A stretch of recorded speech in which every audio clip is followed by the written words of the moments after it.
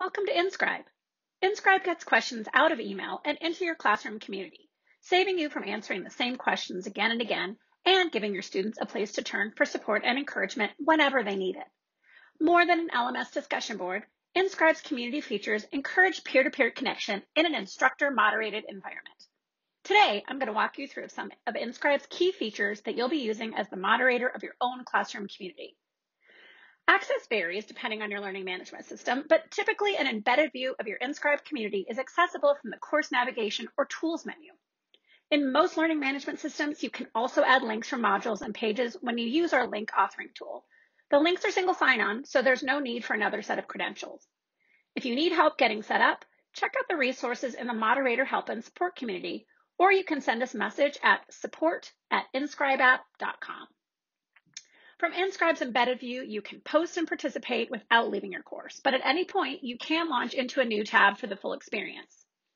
Your InScribe community has been created with customizable welcome content and a few topics to get you started.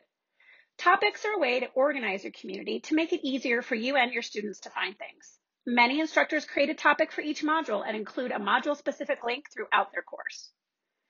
Conversations are the heart of InScribe, and where you and your students can ask and answer questions and share. Simply start a conversation as a question or share post and tag it with relevant topics. Use the editor to upload images, embed videos, share files and links, and create equations. If a student needs help with something and they aren't comfortable asking the entire community, they have the option to post just to the community moderators. You can also allow anonymous posting, which can increase engagement from shy or reluctant contributors. Anonymous posts are only anonymous student to student. As a moderator, you can always learn the identity of anonymous posters. To respond or react, simply click on the conversation.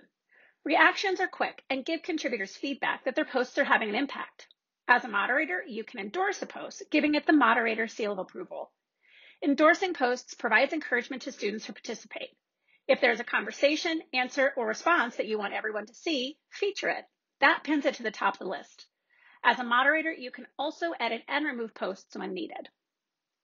Your InScribe community comes with a set of filters that make it easy to keep track of posts that need your attention. The Yours filter shows conversations you've participated in or that you're following. You can follow and unfollow conversations by clicking the star. You can also filter to conversations with no response or use the For Moderators filter, which gives you a list of conversations that have been flagged for follow-up and conversations without any moderator participation. If you want to make sure you don't miss anything, the Unread filter is useful because it gives you a list of conversations with any posts that you haven't seen.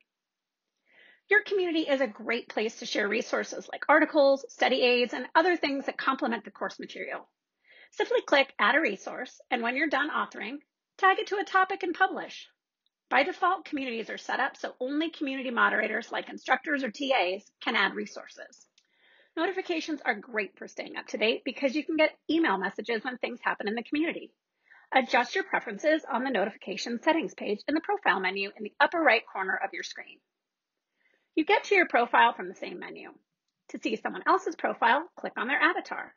If you have reputation turned on, your students will earn points and badges for starting conversations, helping their classmates, and using the answers or resources available.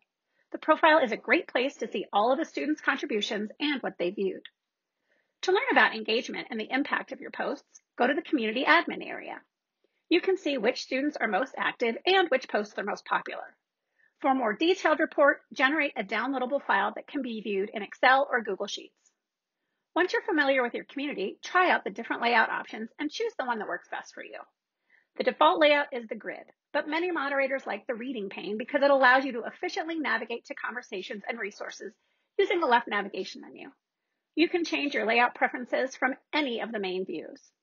For general help, all InScribe users have access to the InScribe support community. Join us in the Moderator Support community for how-tos, tips, and advice from the InScribe team and other community moderators. Links to both these communities can be found at the bottom of your profile menu.